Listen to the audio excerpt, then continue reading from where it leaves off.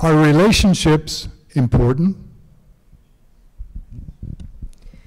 We have one life to live, one body, and one planet. Relationships are the most significant factor impacting and influencing every aspect of our lives, personally, professionally, and in caring for the planet. Like air and water, good or bad, relationships cannot be avoided, and we would not survive without them. Every relationship begins with a connection. I think we can all agree on that. We believe that mastering connection with relationship rhythms is the next evolution in our human story and our life legacy. Whether emotional, physical, intellectual, or spiritual, we are in many relationships and connected to someone or something from the time we wake up in the morning. Think about your day today. Like millions on the planet, did you wake to a jarring alarm? Dogs, cats, kids jumping on your bed? Did you check the news, check your phone, choose your wardrobe, have breakfast? All before you flew out the door, into your car or public transportation to where you are now. Whether we know all the people around us or not, we are all connected as humanity first. And that's where the bottom line begins. Corporations know this. Corporations spend $67 billion annually on customer relationship management systems. Think about your favorite song, movie, play, or book, and how you connect to them with your heart. All written about relationships, global borders, the environment, technology, human rights, all shared and fought over because of relationships.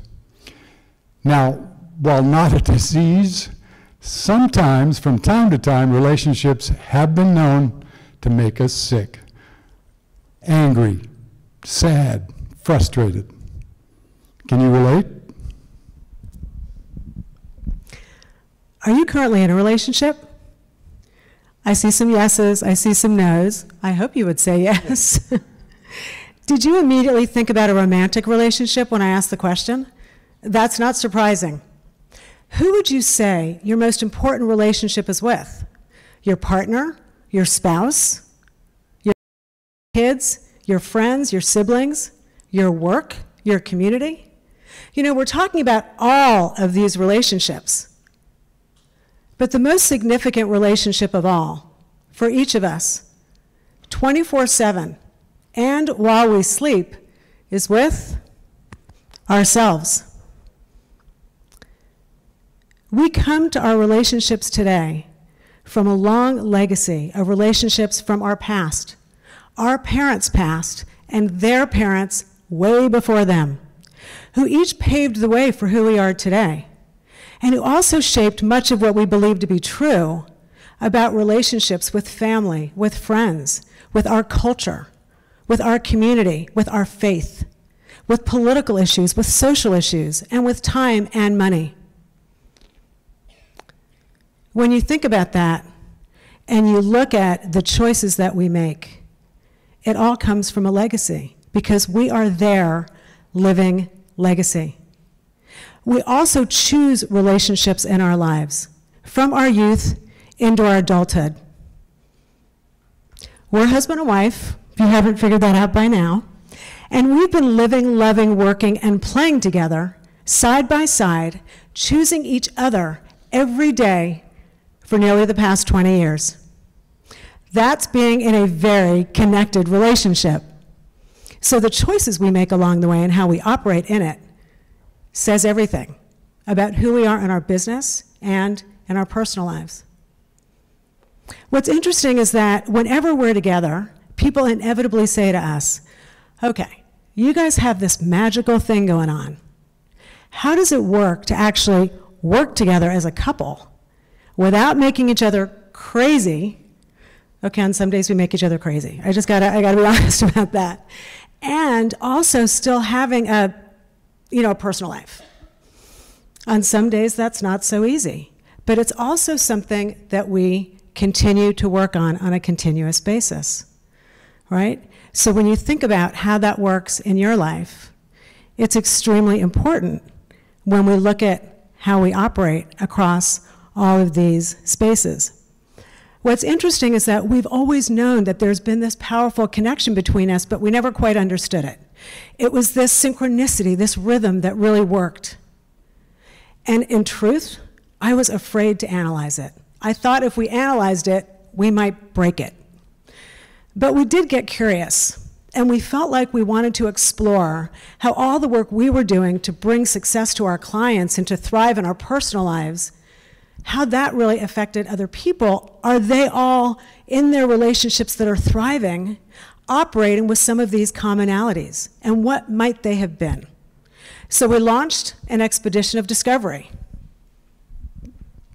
While Maris and I were working together globally as executive producers, business consultants, coaches, authors, and mentors, and working with celebrities, heads of state, heads of household, from classrooms to boardrooms, we began to notice a clear distinction between being in relationship to and being in relationship with someone or something. Being in relationship to can be one-sided, has nowhere to go, and limited connection. Being in relationship with offers an exchange of connection, belonging, and possibilities that can benefit us at work and at home. All these relationships guide us. We also notice that relationships have a beat, a tempo, a rhythm. Now, as a singer-songwriter since my teens, I understand the power of rhythm. Sometimes our relationships can be smooth like cool jazz, or driving like rock, rap, or country, all with varied beats and tempos that impact our connections. In our daily lives, sometimes our relationships experience all of these rhythms.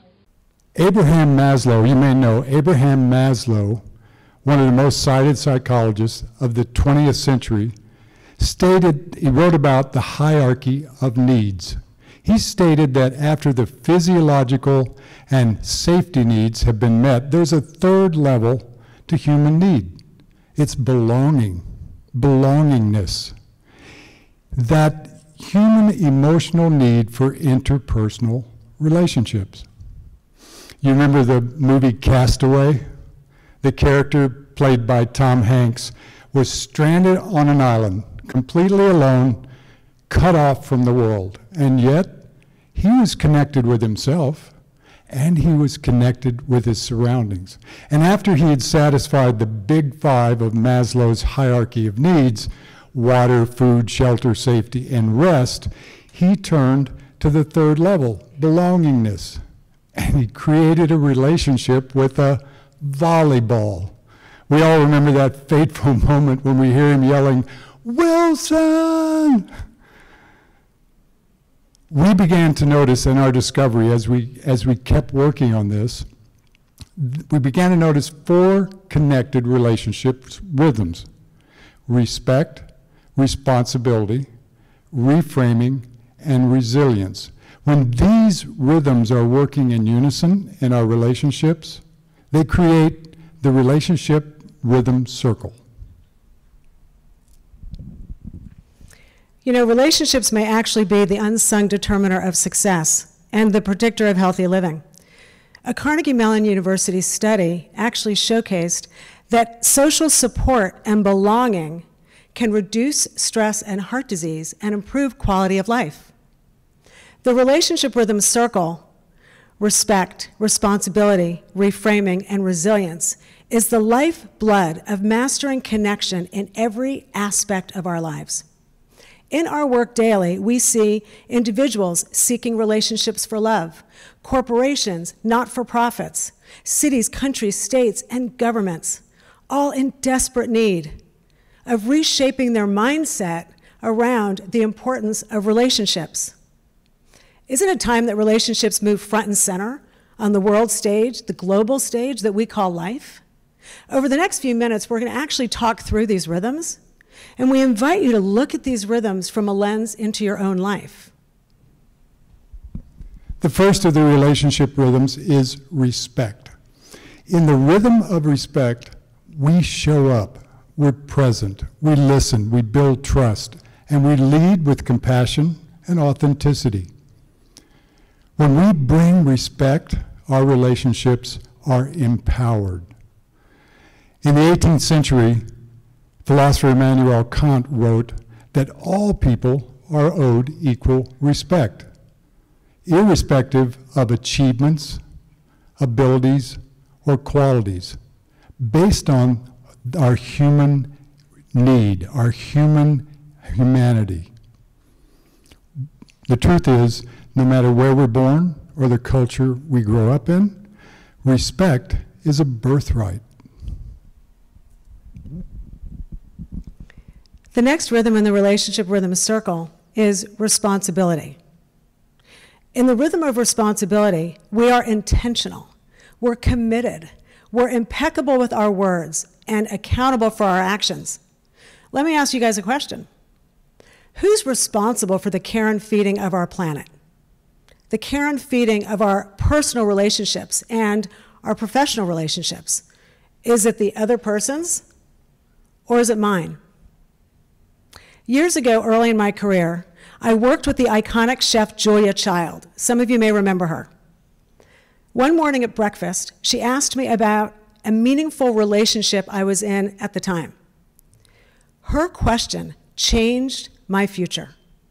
She asked me, in that amazing voice of hers, for as much as you travel, when you're away from home and you wake up in the morning, is he your first thought? My immediate response stunned even me, as no came out of my mouth. She looked at me in that incredible, unmistakable voice, and she said, "Get rid of him." I was stunned that someone I barely knew, sitting across from me, was completely in tune to a relationship that I was hanging on to for dear life. This relationship had lost its significance, had lost its connection. So I could either stand as a victim to it or step into my responsibility and be committed to understanding why it was out of sync and how I was showing up in it. Go ahead, sorry. No, out of sync. How's that working? Out of sync? Out of sync. You got it? Good. Okay, that's good. Here We're we here go. now. The third relationship rhythm is reframing.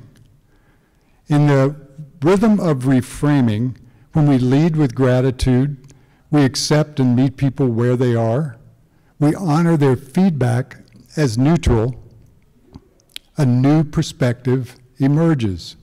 When we reframe, a shift can happen. Years ago, I had a powerful conversation with Apollo 17 astronaut, Captain Eugene Cernan. He was the last man to walk on the moon.